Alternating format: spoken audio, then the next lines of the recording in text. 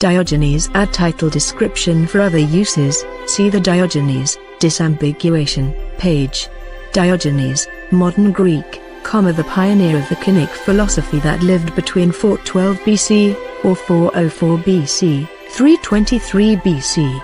He was born in Sinop and died in Corinth.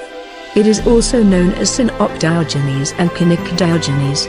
Diogenes are an ancient philosopher who rejected civilization and tried to live far from civilization within civilization.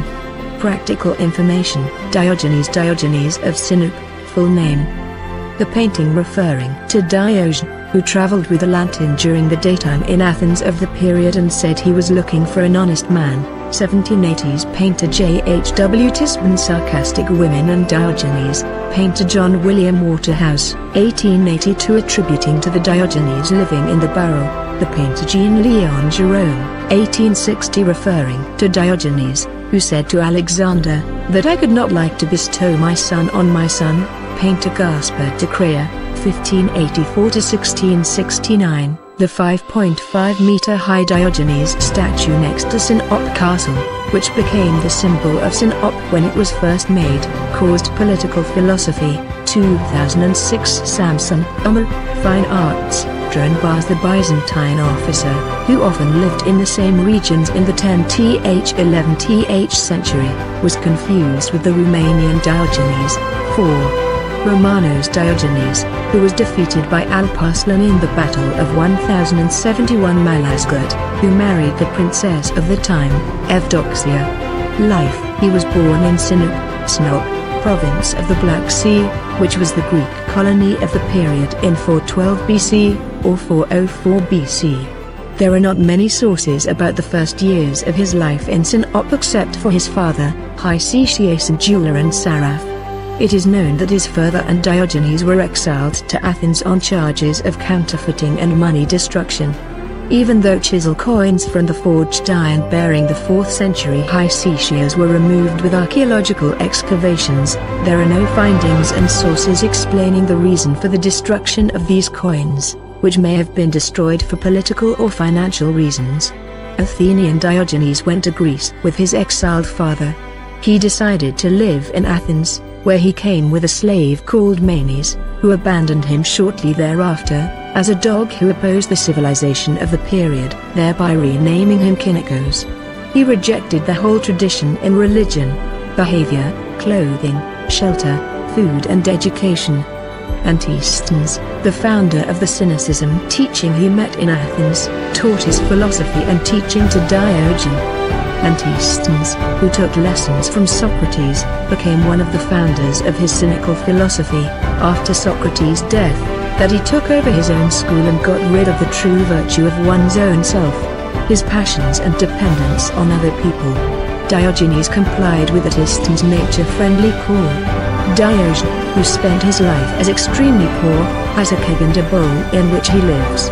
According to rumors, when he saw a child drinking water with his handful at the beginning of a fountain one day, he threw the bowl in his hand saying, "This child taught me that he had an extra item." Corinth. On the way to Aegina, Diogenes, who was widely reported to have been abducted by pirates and sold to a man named Xeniades, taught the two sons of Xeniades. It is rumored that in Corinth, where he lived the rest of his life, he did not continue his street life and turned into a virtuous scholar. Alexander the Great and Diogenes being a student of Aristotle. Alexander the Great is a ruler who is passionate about philosophy and values philosophers. Alexander the Great came to Corinth, visited Diogenes and asked if he had a wish. He asked the question, "Don't want a shadow, bestow another bestow." Gave the answer. The actual form of his answer is pointing out what you cannot give me from me by pointing the sun with his index finger. Later on, Alexander said, "If I were not the famous Emperor Alexander, I would have wanted to be Diogenes." Death. Although many causes of death are rumored, such as the suicide of a rabid dog, due to the habit of eating raw octopus or by holding his breath, there is no definite information about the cause of death today. This famous Cynic philosopher, whom Aflatun called Crazy Socrates, who speaks very well and can affect everyone with his superior intelligence, was respected despite all the strangeness, abnormal state and attitude, and after his death, a marble column in which a Corinthian dog leaned in his memory. Turkey also to keep alive the memories of Diogenes. In 2006, the statue was erected at the entrance of Sinop. The 6-meter marble Diogenes statue, depicted with a lantern and a dog next to it, was prepared in 6 months by a team of 25 people under the leadership of Trun Bars, lecturer at Diogenes University Fine Arts Department. Philosophy. Although Diogenes lived in poverty, slept in public places, and gathered his food by begging, he did not advocate that everyone should live in the same way. It aimed to show that one can be happy and independent even in the most restricted living conditions. He argued that one should be self-sufficient. He denied a life that adhered to the rules and tools brought by civilization, and believed that life should be natural and plain. He lives a simple and natural life, and a miserable life in terms of social values.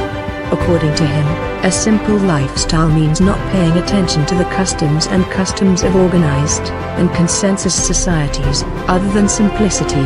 Diogenes argued that the family, which is an anti-nature institution, should be replaced by a natural situation where women and men are not connected to a single partner, and children are under the responsibility of the whole society. Hoarding syndrome. Over time, Diogenes have been a fit for people living similar to his lifestyle. This analogy has started to be used in psychiatry, and people who do not take care of themselves are likened to Diogenes, and their diseases are called Diogenes syndrome.